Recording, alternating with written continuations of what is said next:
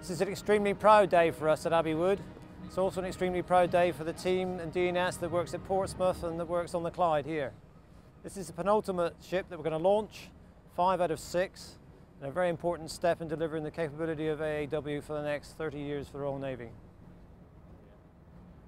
Oh, absolutely. This is a fantastic day for DNS. It's a fantastic day for the Royal Navy. It's a fantastic day for the people of Glasgow as well, because the ship, of course, is affiliated to Glasgow, the town where effectively she's been born. So, a huge day for us because it demonstrates that we can do this sort of high-end, complex project. You know, the very sort of demonstration of what DNS is about and what is, you know, we've signed the support contract now. This ship will be with us for the next 30 years to look after as well. This isn't just a one-off day, this is a long-term relationship. What this means for the Navy is certainty, because this is a project that's been in gestation for a long time and we're now shelling them out like peas. This is the 5th ship, she's been launched on time, we're getting money back from BVT, a really unique position to be in because they're doing better than they expected, and we've got the 6th ship, and I can look at you really confidently and say we're going to launch that next October.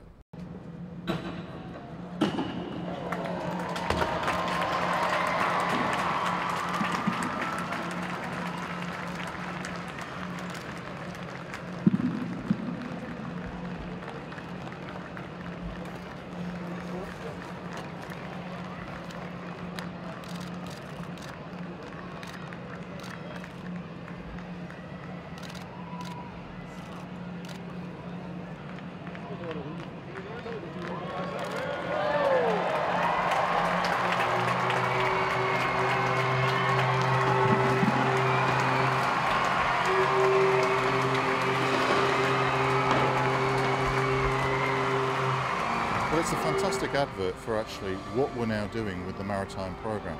6 Type 45s at sea, the Navy love them, they're really capable, we'll have them there, all 6 ships at sea in 2012.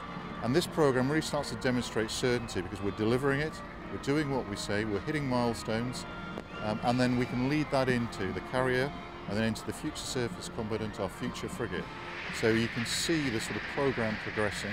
We've got to keep that experience base in our project teams and with the shipbuilding industry here in the Clyde and in Portsmouth and around the country.